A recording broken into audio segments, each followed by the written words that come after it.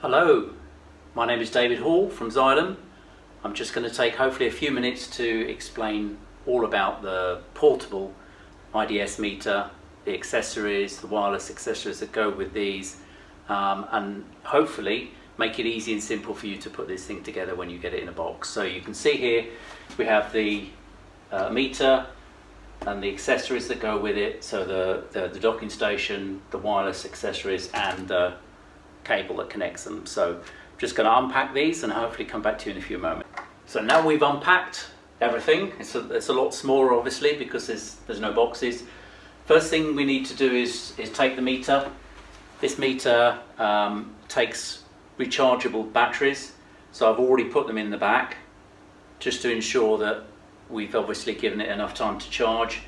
You get a charger, plug that in. Once you've put the rechargeable batteries in, then leave it for overnight, 8 hours, something along those lines, to fully recharge. It does also come with a rubber boot. This is to give it some extra protection. The boot sits in here, gives it a lot better protection from rough use that it's likely to get in the field. So the meter is ready to use now. We then have the sending device. So these are the little devices that plug into the top of the probe. These are for sending the signal, the results from the probe to the meter. We've got 3 of these in this case, and we also have the charging bases for these, so obviously at the end of the day they can then be plugged in and recharged. So I'm just going to set these up, show you what to do, and then we'll come back. So I've connected those two. These devices go in, they lock in, little connection there, make sure that it's nice and tight. These things lock together, so they go in a chain, and that can then be wall mounted. It comes with the brackets and everything necessary to do that. They can then go on the wall wherever you want, along with the probe, which we'll do in a minute, and that plugs into a socket. Leave these to charge again overnight before you start the experiments. At the moment we have 3 probes plugged into the bench meter here. The bench meter mimics the portable meter, so these are actually connected via wires currently. You can see on the screen we've got dissolved oxygen pH, 2 pH readings. What we're going to do now is disconnect the pH electrode here and then plug it into the portable meter. So to do that, I'm just going to take this probe here. There's a small connection here. This pulls up. That removes the pH electrode. The reading disappears from the bench meter now, so it knows that we've unplugged this probe, and we're now going to plug it into the portable meter. So if we get the portable device, which we did earlier, get the cable. Again, go through the routine of plugging this device into the top of this, push it in, make a nice waterproof connection. So we've done that. We then plug that into the back of this meter. Again, it can only go in one way. When switch the meter on,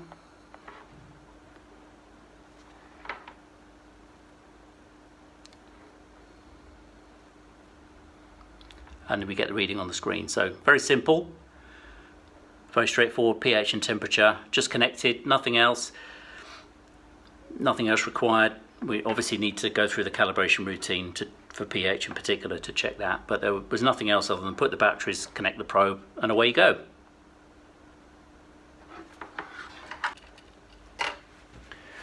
So now we have the meter, which is switched on. As you can see, it's saying connect probe there. We have the probe, we have the receiving device, and we have the sending device. So the sending device needs to be plugged into the top of the probe. Only goes in one way, so there's no danger of connecting it incorrectly. That connection is now waterproof. If it drops in the water or gets splashes over it, you can see that it's flashing green. It's now trying to connect to the device here. If we then plug this into the back of the meter, any of the ports in the back of the meter, if you have more than one, this receiving device can receive signal from up to 3 devices for this meter. So it's now searching. You can see it's searching for a device. It's come up with one, same as you would do if you were pairing your phone in the car. You just press enter, up arrow key, enter, and then escape. So it's now looking for the electrode remotely. You can now see it's come up with a reading. So these are now paired. So we can put this meter, can take this probe, take it anywhere within 10-meter range of the hand unit, and it'll send a reading. What we do is there's a button on here. If we press this, you hear a beep. That beep is the reading being sent from the probe to the meter, and that's now stored in the memory of the meter. What I've now done is to take 2 more probes. In this case we've got turbidity and also conductivity, and we've now connected those to this meter as well. So we have 3 readings on the screen now, pH, conductivity and turbidity. The colours on the screen here correspond to the colours on the top of the probe. So for example, we have pH there, as you can see, matches the colour. And then if we go and look at conductivity, again, just so you don't get confused too much with the different probes when they're not connected by wires, the icons here on the left hand part of the screen show that the sending device, the little orange units, are fully charged, and that the meter down here does need charging. So very simple, very easy, and these probes can be used simultaneously. So 3 different people could use these probes in different parts of the laboratory, as long as these remain within 10 meters of the meter itself, all sending data simultaneously to the meter. If you do decide that you want to use this out in the field, we have the option of a reel with a long length of cable. We've attached the turbidity probe to the long length of cable, and then the meter to this device here, so we can extend the probe into the water, and the reading is constantly displayed on here.